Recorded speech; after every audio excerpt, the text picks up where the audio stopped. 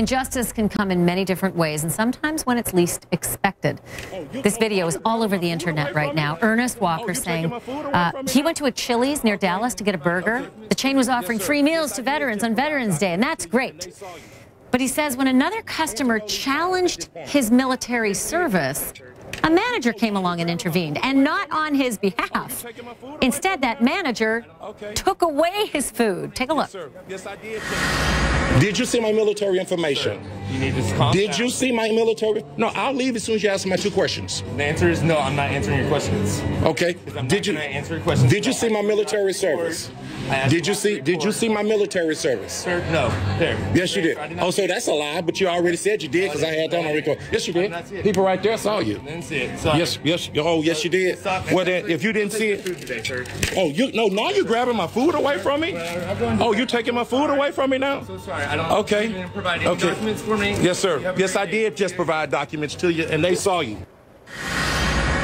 Chili's has apologized. Chili's says the manager has been removed from his post.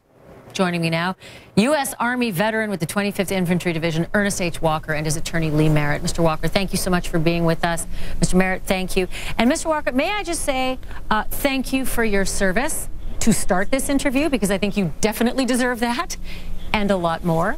Tell me what happened before you started. Yeah, you deserve it. Tell me what happened before you started rolling the video. What led up to the video? Well, I went, just to have a burger and take advantage, of the meal that they offer, which I've done that, over the years. And I've lived in that area for 21 years, so I've gone to that Chili's before. And when I went in I was seated. I was treated with kindness by the waitresses. There was no issue with my service dog. And I sat down and ordered my burger. The waitress brought my burger to me. I began to eat it. Then it took about 45 minutes, 35 minutes for them to bring the burger, and I ate it for another 10. I had to run an errand, so I said, could I get a takeout?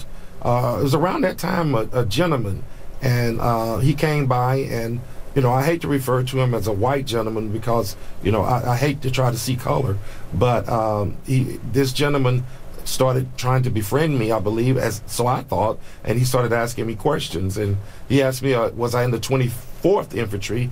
And I'm like, that's a trick question. It's 25th because I wear this proudly. It's an elite unit. Not everybody gets to go to Hawaii.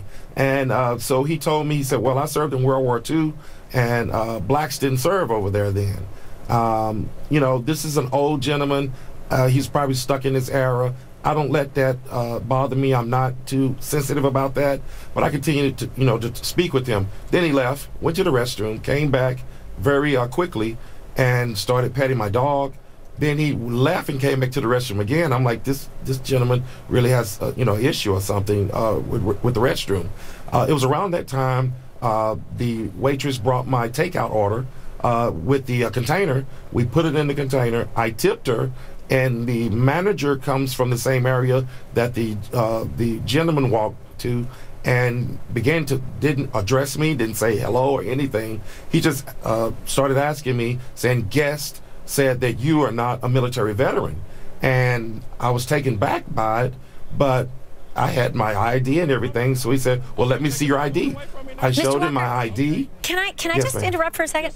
Is there some truth to the to some of the reports out there that the gentleman who came and questioned you was wearing a Trump T-shirt? Oh, yes.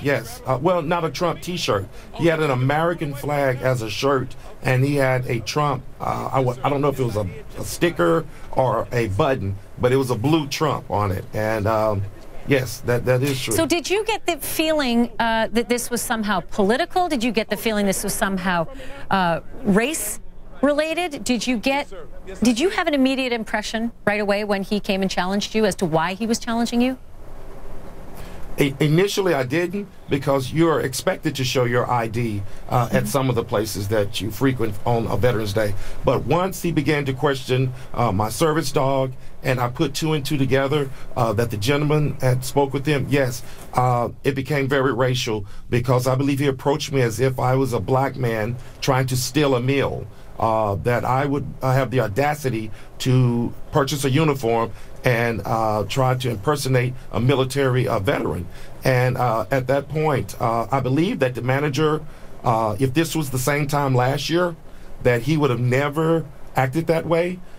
It was definitely due to the election and the temperature of America right now that Mr. he Walker, felt emboldened. I Yes, want sir. I want you to hold that thought for a moment, because there are many different avenues you and Mr. Merritt sitting beside you can take. And I'm going to ask you about that in a minute. But there's perhaps really no such thing as a free lunch after all. Shouldn't come with a side of humiliation, that is for sure. So what is the remedy? Back in a moment. Welcome to the Fiat Black Friday event.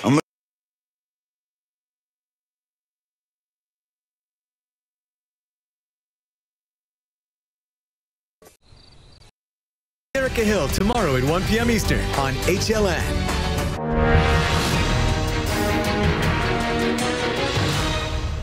The Chili's restaurant chain has a promotion that sounds like a win-win. A free meal for veterans on Veterans Day. What could go wrong?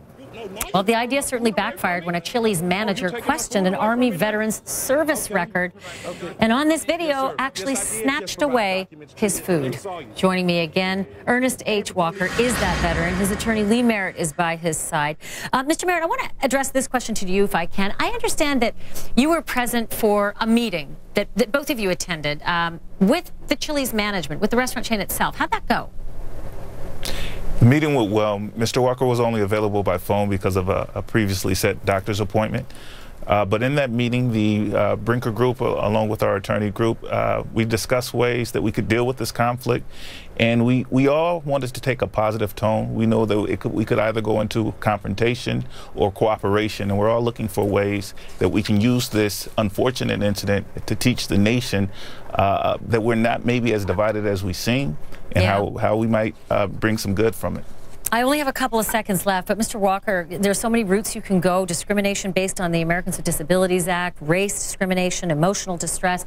The list does go on. But is that the route that you want to take? Now, as I mentioned, and his attorneys are handling that, and that's why I sort of jump in on the question. But we are trying to avoid litigation. If it becomes necessary, we will. But the Chili's group has been open to discussions about it, so that litigation can be avoided. And again, we can work together to try to heal the nation. Well, you're both very kind to join me tonight. And if I can say again, Mr. Walker, thank you for your service. Thank you, thank you, thank you, thank you, thank you, thank you for your service, sir. You deserve a lot of respect, and we appreciate you being with us. Thank you to both of you. Mr. Merritt, thank you as well. Thank you very much for having me. And thank you, everyone, for being with us tonight. It's been great to have you with us. We'd love to see you back here tomorrow night, 8 o'clock, Primetime Justice. Forensic Files starts right now.